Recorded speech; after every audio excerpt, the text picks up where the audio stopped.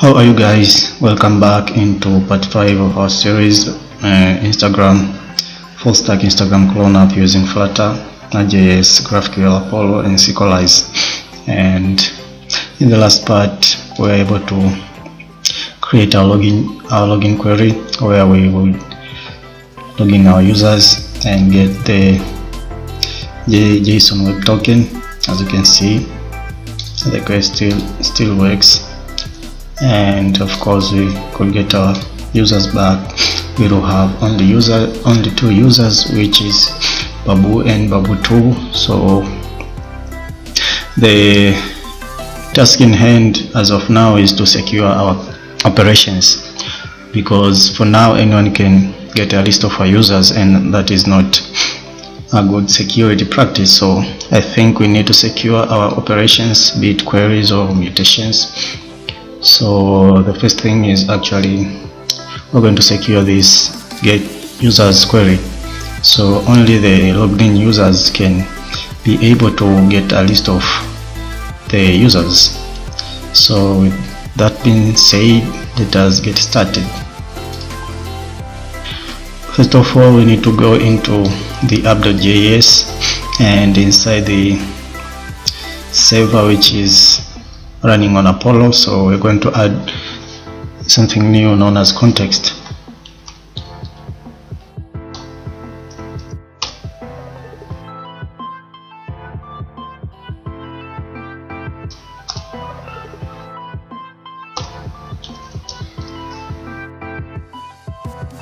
What context does, context is all about authentication. So I'll show you what we need to do using this context. So let us go back into our resolvers, and the one thing that we're targeting here is get users, so we're going to secure it with the context.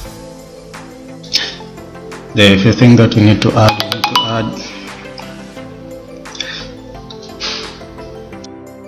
sorry for the interruption, so let us get going. So we need to add the parent. We do not use the parent here, we want to use the arguments. The only thing that we're going to use in here is actual context, so let us write an underscore and then double underscore, and the last one is actual context. So inside the try and catch block, we're going to start using our context. So if context dot request and context dot request dot headers dot authorization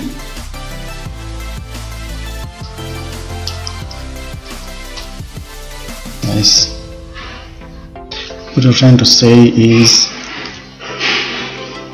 we want to get access to the context, and of course the request that are sent within the context, and of course the headers and authorization, which is actual token we are talking about here. So let us see what we can do. So we're going to define our token. So const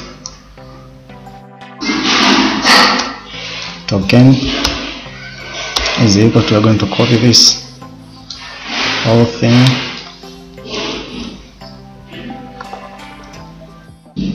dot authorization dot split. We're going to split our token into two parts, and the first one is actually bearer. You see it once we start using it, and we're going to leave a space, and we're going to concatenate it with the first string that comes after bearer. So you'll understand it once we start using it on the playground. And of course we are going to use JSON web token to verify our token. So jwt.verify and pass in our token, and of course we need to pass in the JWT secret which we created in our case. Also here is speaking coder,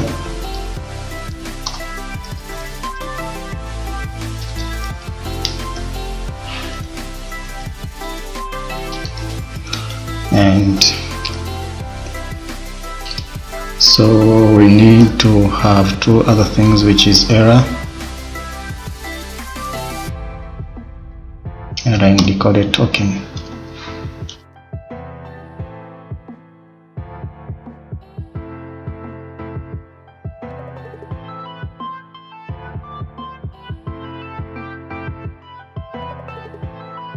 So if we do have an error, then we're going to throw. So if error, we're going to throw this. So throw new authentication error, and then pass in the message you want to show to the users. And in our case, it will be the user is unauthenticated. So yeah, and then you're going to define the user in here. First of all, we need to define the user on top of our operation. So let user, and after that you're going to say user is equal to decoded token. So we are going to get our user from our context, and of course the user is going to be equal to the decoded token we got from a context. So I think that is what we need to do, but of course we do need to add something here. But first of all, I think we need to test if it is actually working. So save it all and come back here. So we need to log in, then we need to copy our token. So Ctrl C to copy it, and then come in here and we need to create something here. So do as I do. So authorization,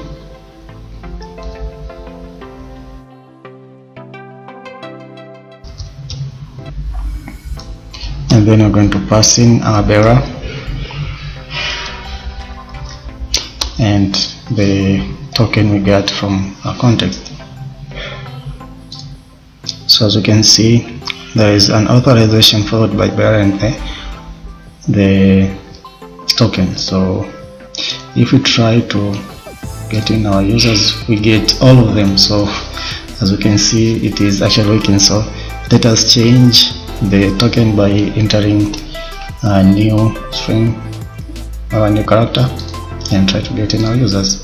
So we are getting return null for non-nullable field query.get users. So this is actually a thing we need to capture. So yeah, so if we remove it, we're going to get back our users. It is actually working. So let us do something here. So in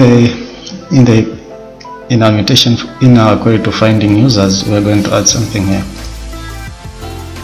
So we want to exclude the username of our logged in user, so we do not get it in the list of our users. So we're going to add a where clause. So where, first of all, I think we need to import something where username,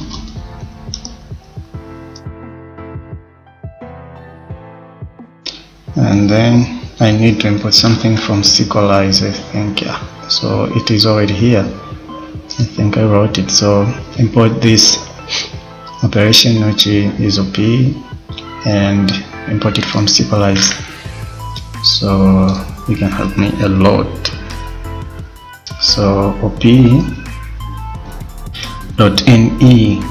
which means not equal to, and not equal to user, which is the user we declared above. So user.username, yeah, and then we're going to return in our users as usual, and of course we need to throw an error here.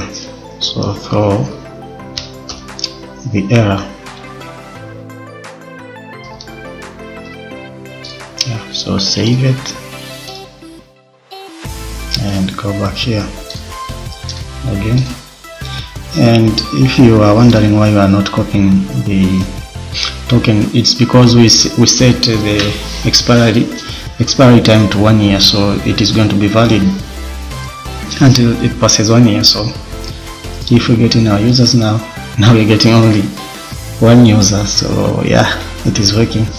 And if we alter this token, then it is going to give us an error. Oh my god, error is not defined. Okay, I want to do something. Error is not defined. Okay, throw. I think I made a typo here.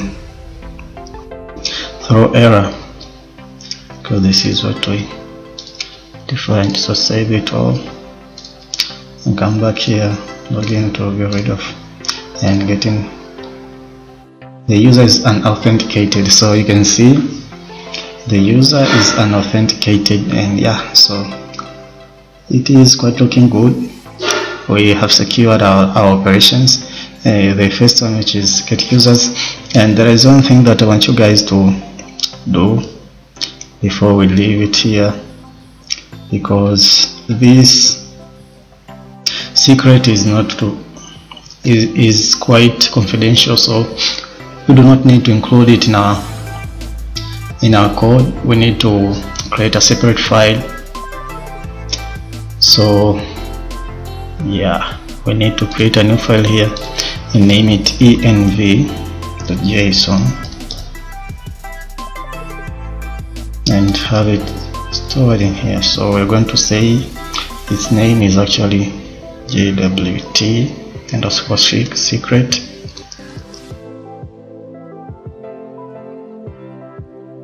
and it is going to have a value of Swahili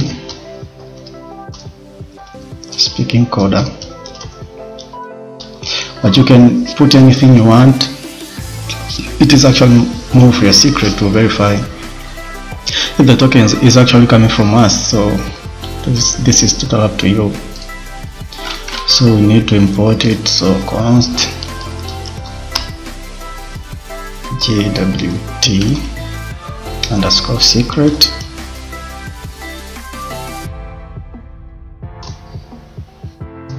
which is equal to require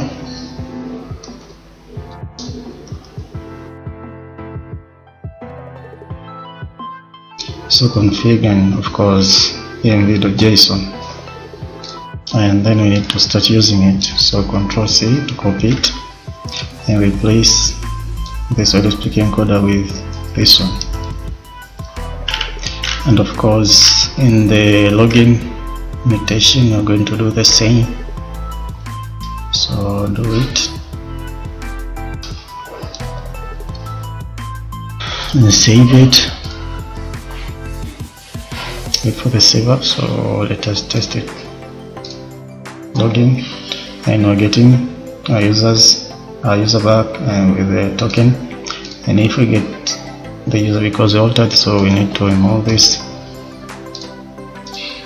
We're getting our user. So yeah, this was it for this tutorial, and I hope to see you guys in the next tutorial, because we will start to connect our API to our front end, which is a Flutter application, and of course we will write our mutations and query in there. So hope to see you there, and don't forget to subscribe to my YouTube channel and follow me on my social media, Instagram, Twitter, Facebook, and yeah, so you can ask me any questions if you are facing any problem with what I'm doing. And of course don't forget, I'm going to start uploading this code into GitHub repo, so you can have access to it if you are facing some challenges, and so you can follow along.